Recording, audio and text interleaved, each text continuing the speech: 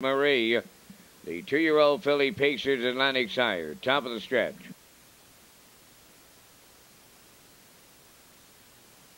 Here they come. There they go. They're up and pacing. Ms. Johnston leaving out. Sweet Marie on the outside. Sweetwater Rain is third into the turn. Away fourth. That's Windermere Bell. Coming up fifth on the outside. As we go to that opening eighth is Gigolo's Pride. Then the trailer is Blue and Gold. To the backside for time one, Ms. Johnston. For Terry Gallant has 2 lengths on the field. Second is Sweet Marie. From the outside and moving up third, Gigolo's Pride. Fourth on the rail, Sweetwater Rain. Into the turn from fifth, Windermere Bell, and trailing the field.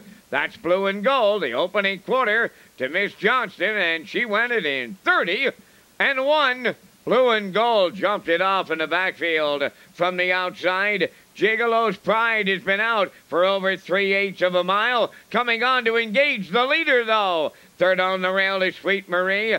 Pacing fourth and moving up on the outside, Windermere Bell. On the rail and racing fifth, that is Sweetwater Rain at the back. Blue and Gold, the trailer. They arrive at the opening half mile. Ms. Johnston in 1:04 going to the paddock turn. Led by Ms. Johnston. From the outside, Gigolo's Pride second in the pocket. Sweet Marie third, coming 3 wide, fourth now, Windermere Bell, then fifth is Sweetwater Rain, and the trailer is Blue and Gold, 3/4 next, and what a trip from Gigolo's Pride, the filly out all the way to 3/4, she makes front now for Hennessy. From the outside, Windermere Bell second, dropping back to third, Ms. Johnston, 3/4 in 1:32-1. Coming on home, Gigolo's Pride the leader. Windermere Bell from the outside, the only one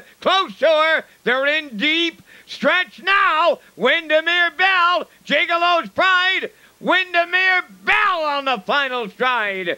Second, that is Gigolo's Pride. Sweet Marie third in 2:02 flat.